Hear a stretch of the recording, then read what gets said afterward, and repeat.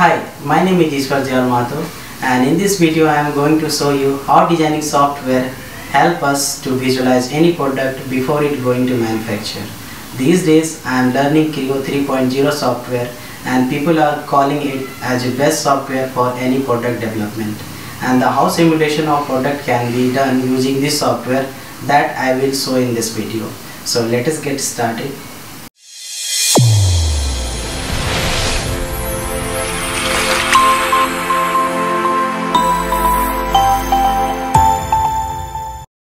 Open your Creo software, go to new, go to assembly, uncheck use default template, make it OK, and drag here and go to MMNS assembly design.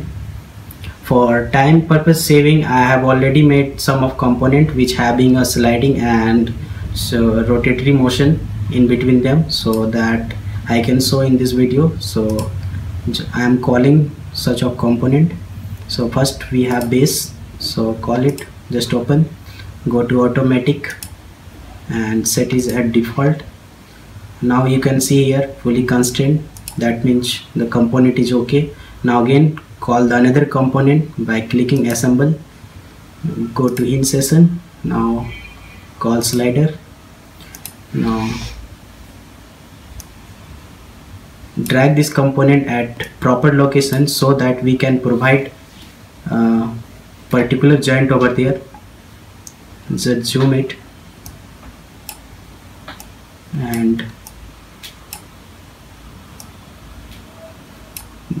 drag to a proper place, use this arrow symbol, okay, and now go to user define.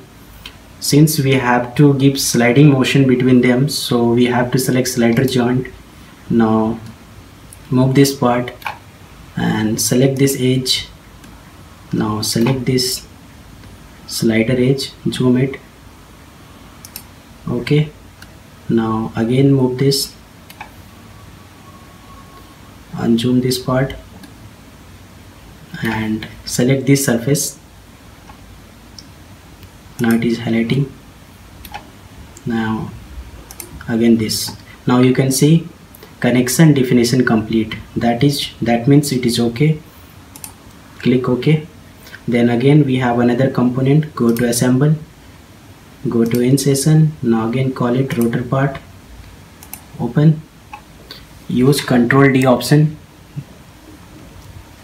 to default orientation. Again use this symbol and place the component at proper location so that we can provide sufficient joint over here. Since here will be rotation motion between them, so we are going to provide pin joint in between them. So again move this component like that and again go to user define, select pin joint and zoom it, select this axis, select this axis. Now select this top surface and select this top surface. Now it will be okay. Press Ctrl D for default orientation. Now since we have assembled this component, now go to application, go to mechanism, now go to drag component and zoom it, place it proper place, okay, make it okay. Again press Ctrl D. Now we have to give motion between them, so go for servo motor, select this part, flip this and go to profile, go to velocity, and we have to provide some velocity over that, so just write out 80 meters per second, then go to OK. Then again go to mechanism analysis, we have to provide end time. Since I have extruded this base part 800 mm, so that divided by 80, that will calculate the time.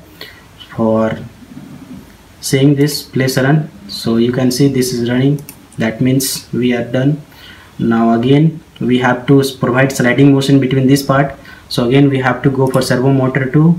Again select this axis, click this part, again go to profile, go to velocity and give the required velocity whatever you want. Okay,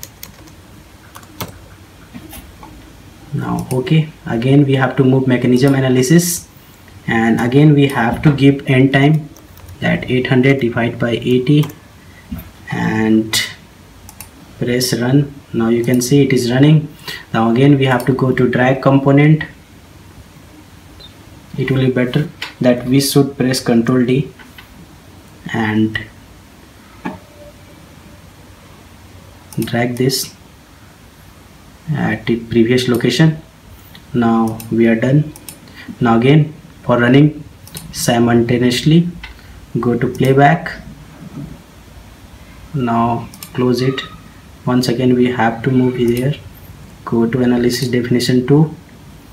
Now go to playback, increase its speed, repeat the cycle, reverse the direction and play. Now you can see guys, our assembly product is running right now, and it is running very fine, and this is the true actual reality of this software. And we haven't made the product, but we can see it virtually, and this is the true beauty of this Creo software.